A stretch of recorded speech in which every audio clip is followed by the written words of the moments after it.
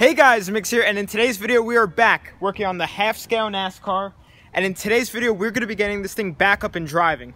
So this thing was driving before I did the whole body. For some of you new viewers here, this is my half-scale NASCAR, a NASCAR, you can call it whatever you like. Before it looked like this, it had a white body and it wasn't all that exciting. So I did the Dale Earnhardt paint scheme on it and it came out amazing. But of course, right after I did that and put it onto the body, something happened with the throttle cable. I really don't know what happened, but I just cannot get it to work.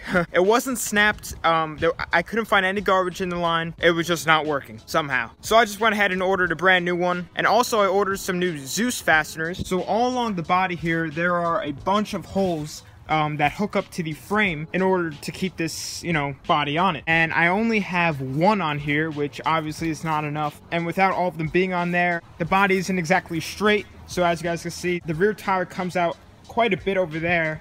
And then on this side, it doesn't come out at all. So once those Zeus fasteners are all along the body, keep it nice and straight and how it should be, everything should be straightened out fine. And our clearance issues with the tires, like how we have right here, shouldn't be an issue anymore, and it will be safe to drive. Also, as you guys know, we have a pretty bad crack here in the fender. Right now, just like connected just by force, I guess. But as you guys know, it falls off, it dangles onto the tire. And it's not good. And last video with this, so many of you guys said to flex tape it, and I haven't really decided if I want to try and do it or not. I might just try it anyway, because why not? It can't hurt, and I mean, if you keep sawed and half boats together, then you should be able to keep a fiberglass fender together. What I want to start off and do first, unbox our two packages here quick. Nothing exciting in either of them. We'll just do it anyway, and then we'll get to installing them. First off, we have the box, which contains our throttle cable. And it was pretty hard to find the throttle cable this big to go across that big frame. But I found this one, and I'm hoping it'll work. It's 90 inches long, supposedly, so that should definitely be quite enough. So let's just take it out of the bag here, make sure it's all good. Oh yeah. So this does seem long enough. I'm gonna go ahead and put it across the body just to make sure, because it does look a little bit shorter than 90 inches, so we'll just see though. Definitely is a really long throttle cable though. Hopefully these fit the springs that are on there. Nice and shiny ones. Here's an up close view. It's a 20 pack, so we definitely should have enough for all of them along the body. But guys, now let's get started on installing these. Alright, so now I'm just gonna lay the throttle cable across the body. Oh yeah, alright, yep, that's definitely enough. Plenty of enough. Awesome. So it'll definitely be way easier if I took off the body to do the throttle cable, just so I can get around to all the places. But this body is kind of a pain to take on and off. So I'm just gonna leave it on there. And I mean, there should be plenty of enough room to work all inside of here, since we don't have a windshield on it. But what I want to do first is put on the Zeus fasteners, make sure that all of those fit in there correctly. And then we'll go ahead and do the throttle cable and everything else. Alrighty guys, so I just actually came over to this side and the fastener fits in there fine. So that hole up there is just smaller than the others, I guess. So I might just need to drill it out just a teeny bit bigger, or try and go full force with the hammer and try and get it in there, but it's probably just better to drill it. So I guess we'll come over here to the rear side to test it out. Make sure that the new fastener fits the old springs. Okay, there we go. Fits in there pretty good. It's definitely way higher up here now. So let's do the other side. Alright, so now this side is all in. Right now, all the places that require Zeus are on, except for the front.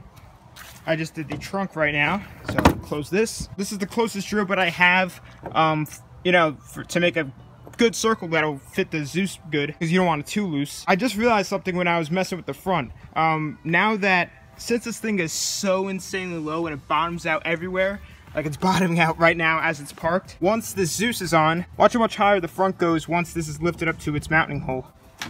So that is actually a pretty good amount. Once I drill that hole, put it on, we shouldn't be bottoming out as much. So I just went to use my drill to drill that out, but my drill was dead. So I'm letting it charge right now, but in the meantime, let's start taking off this old throttle cable and start putting on the new one.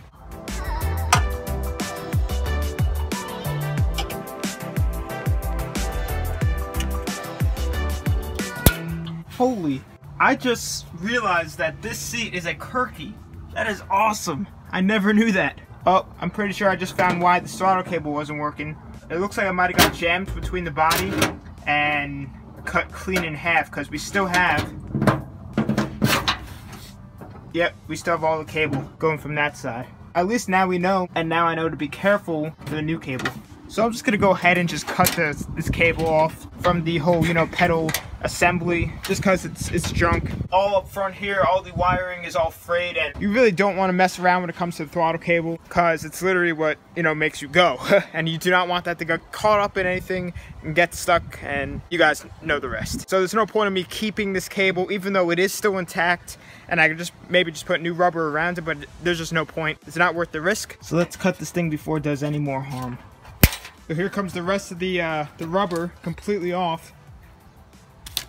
Alright, so the whole cable is out of the car. Now what I just need to do, unscrew that before I put in the new cable. And then I just need to take the new cable, slide this the black rubber piece off of the actual wire itself. Then slide in the wire from behind from the front, because the ball in the front can't fit through the whole pedal assembly, because there's no line or anything that you can like slide it into and then like kind of hook it in. So we got to do that, then we can run it all the way back to the car and then hook it up this end to the throttle.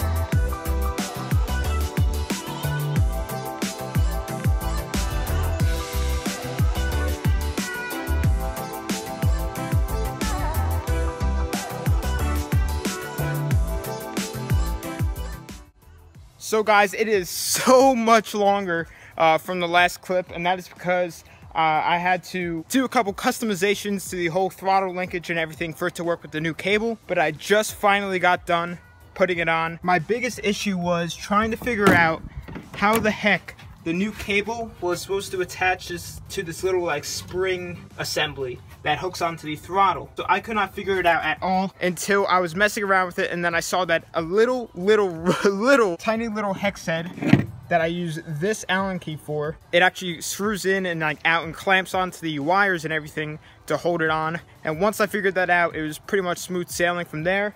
I got everything mounted up. Now I just got to zip tie the remaining cable to the frame so nothing gets caught up in any moving parts, because you definitely don't want that to happen. So I'm going to zip tie up all of that and everything, and all along this frame rail inside. Get that all buttoned up, and then we should be good to test it out.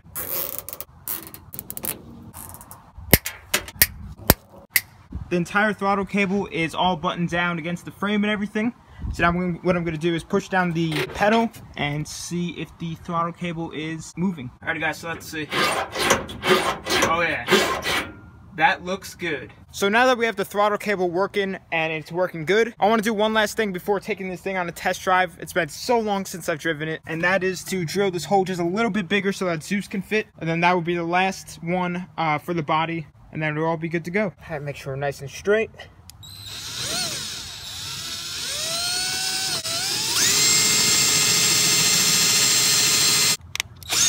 Alright, there we go.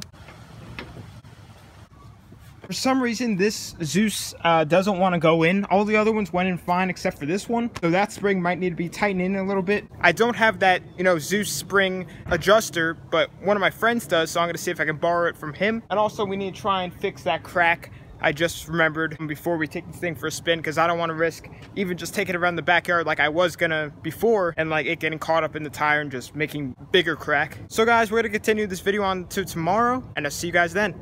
So we are back here the next day, and I just picked up my flex tape. So I just got back from the hardware store, and we're gonna try this stuff out today. I'm hoping it'll work. And also off camera, I actually got all these Zeuses on.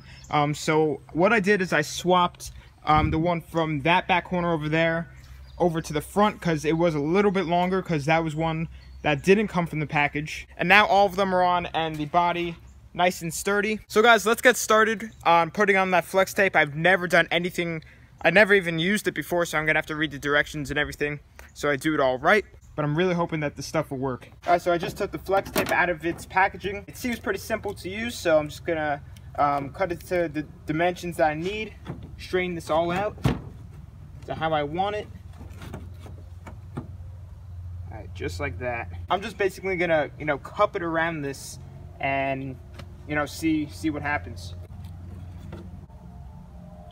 just like that.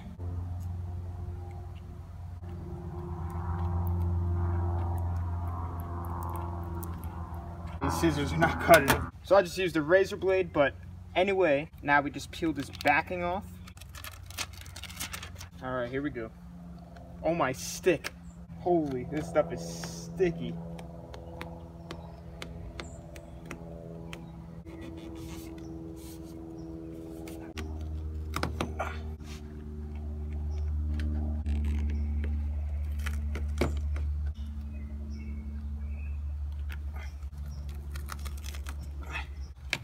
God, I messed it up. They're sticking to each other and I can't get it off.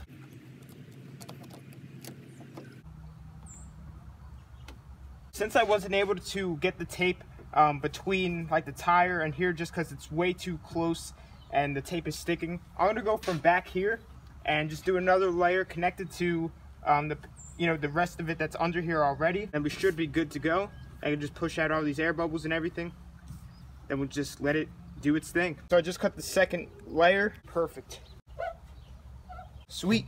This stuff so far is looking pretty good. It's insanely strong, which I'm actually really surprised about. I thought this was just some type of TV thing and everything like that, but that's actually like really strong. So supposedly it takes like 3 to 4 hours to like cure and 24 hours to like fully cure, but we don't got that type of time. So I'm gonna let it sit for a little bit.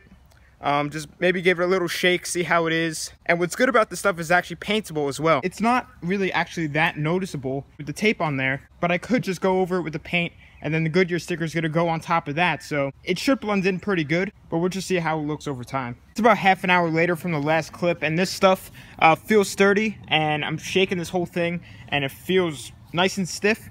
So I think it's time that we take this thing for a little cruise around the yard. I know that you guys want me to take it out into the street as much as I do, but I cannot take it on the street yet. But I do have a big plan for an awesome video with this coming soon, so stay tuned for that. But for now, we're just gonna test it in the backyard. My biggest worry is the front lip catching on like a bump on the ground and possibly like ripping off the flex tape. I doubt it because that stuff is really strong, but I guess we'll just test its durability, even though it's not fully cured yet, but we'll just see what happens. Get this thing ready to start.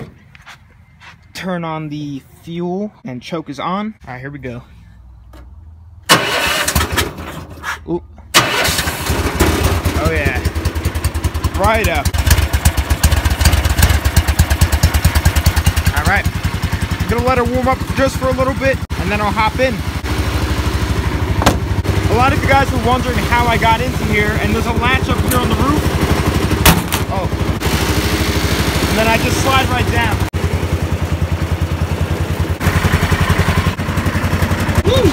Alright, shut the hatch, going in. Locked in. My first drive with it, with the whole body on, so here we go.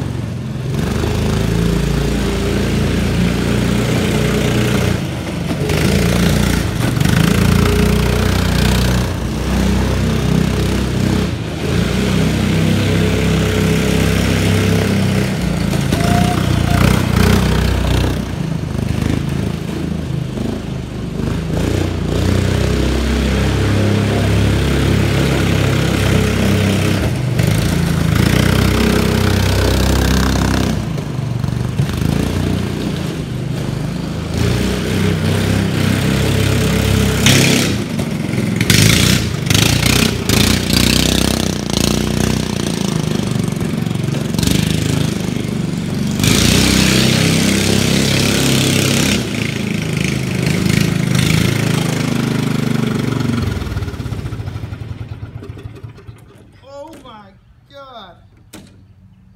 I am deaf. Oh, muffler fell off. Oh, my ears. Oh, I was ripping. Hey guys, let's see if this flex tape is still on.